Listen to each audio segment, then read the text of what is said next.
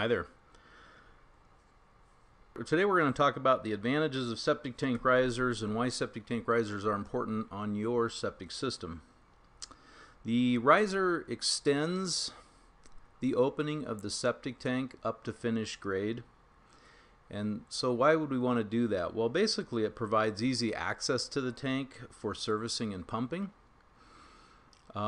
It provides easy location of the tank, so when and if you ever have a problem with your septic tank or drain field system, you can easily check the tank by popping the lid off the top if it's at grade. Otherwise, you're stuck having to, number one, locate the tank, which in some cases can be pretty difficult, and number two, dig it up and find the lid so you can access it. And then, of course, if you dig it up and find the lid, you run the risk of a bunch of dirt and rocks and debris falling into the tank when you're doing the servicing, whereas with a septic tank riser, you pull the lid off at grade, and usually it sticks up a little above grade, so it keeps things from falling in the tank when you're servicing it. It also promotes tank maintenance.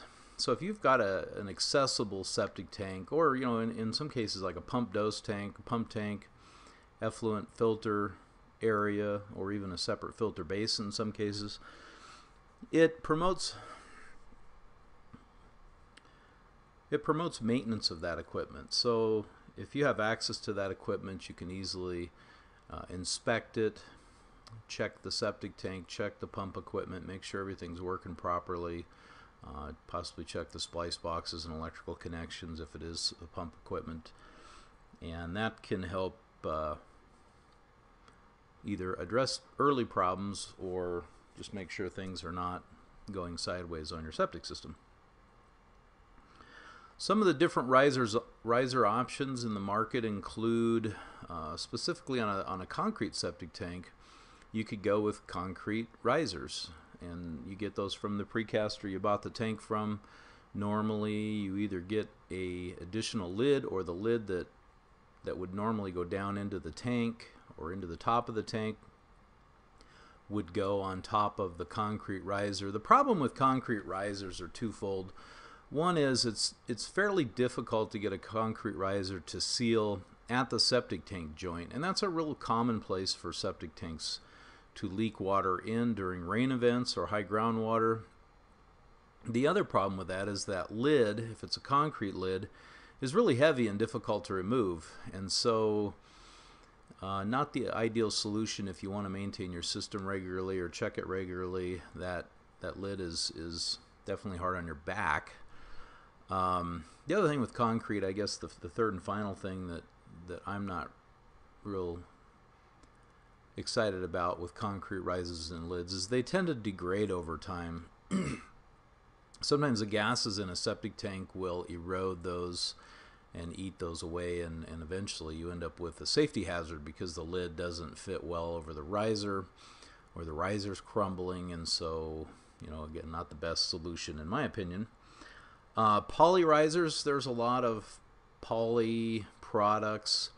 In most cases, these risers are taken from a long stick of culvert or drain pipe, and they're cut into sections to make risers. These are nice and durable and strong risers. The lids attach to them well as long as they're cut straight. The problem with poly risers, unless they're cast in the septic tank, is poly is like gluing something to wax, which, if you've ever tried that, it's very difficult.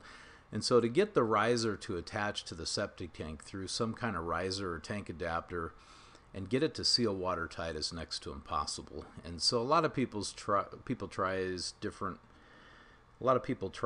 methods for attaching poly risers, and most of them don't give you that structural watertight seal at the tank that we'll talk about.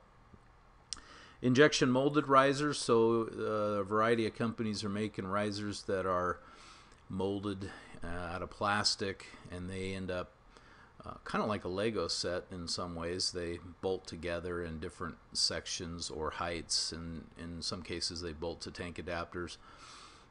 These are not a terrible solution in most cases. There's a couple out there that are actually fairly cheaply made, or maybe I should say inexpensively made. And the lid options in some cases are, in my opinion, pretty dangerous. I've seen a couple domed looking lids that go on these injection molded risers that over time become weaker, and I would be afraid of someone falling in through the lid. So the other problem with these typically is when you affix the lid to the riser, they have special individual bolt catches that are part of the injection molded piece that is the riser itself. And over time, if you remove the lid multiple times, those tend to get broken or stripped out, and so ultimately you run out of options for attaching the lid. So then you're apt to just leave the lid unattached, and that's definitely a huge safety hazard because kids could come in, or little kids could lift that lid and fall in the tank, which has happened in the past. PVC risers. The picture you see in front of you is an example of a PVC riser solution. These are also kind of culvert pipes that come in a variety of sizes, most commonly 24-inch and 30-inch diameter, and they're cut to length, or I should say to height, to match your riser requirement.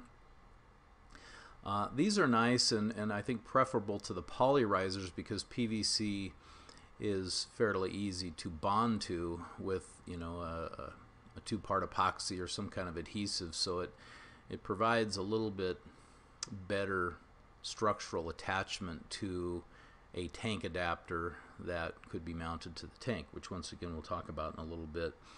The lid options for these are in a lot of cases, this is pretty good, very heavy load rating lids. Some of them are made out of plastic, some even the better lids are made out of fiberglass.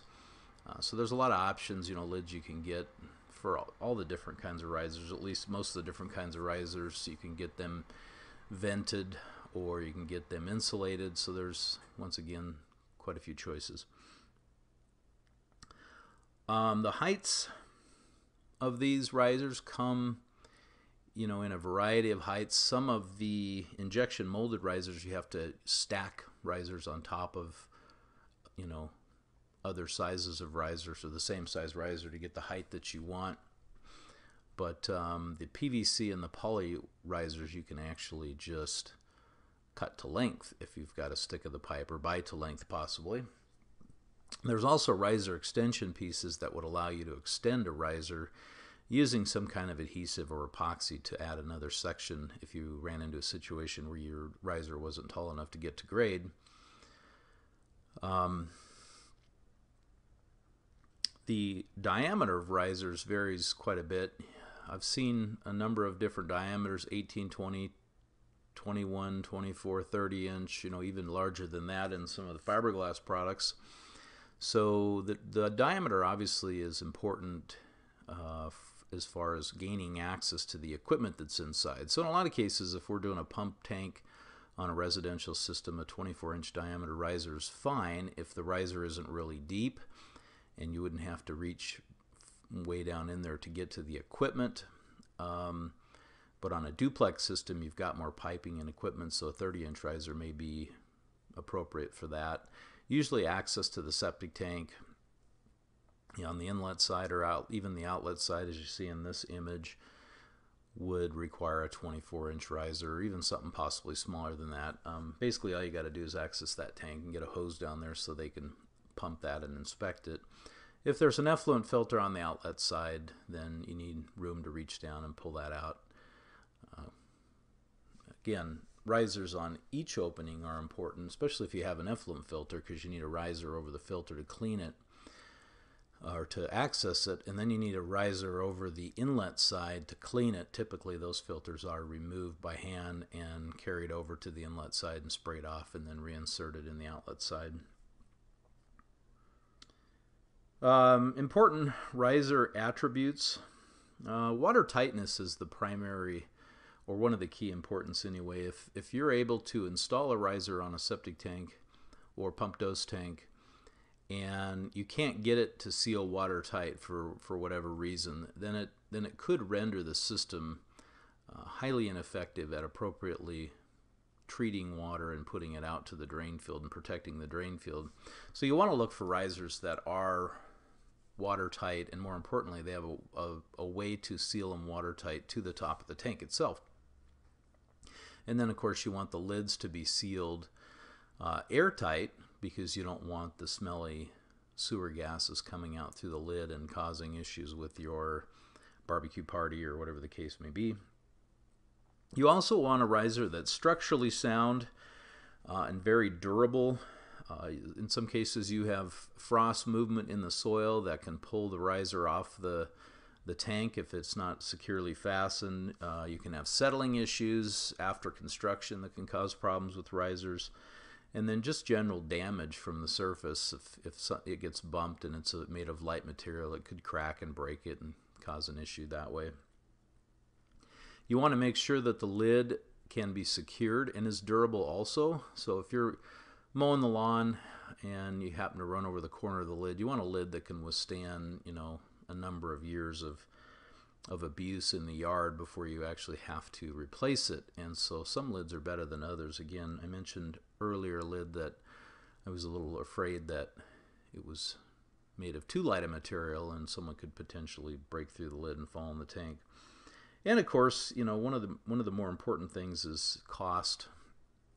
When looking at these risers and selecting a riser solution for your system, cost is obviously a big factor for everybody, and nobody wants to pay more than they have to. But quite frankly, in risers and riser attachment equipment, cost is usually you get what you pay for kind of thing. So you would buy one of the less expensive injection molded risers and lids, you're going to get a lot cheaper solution than if you bought a PVC riser and adapter solution with that kind of system.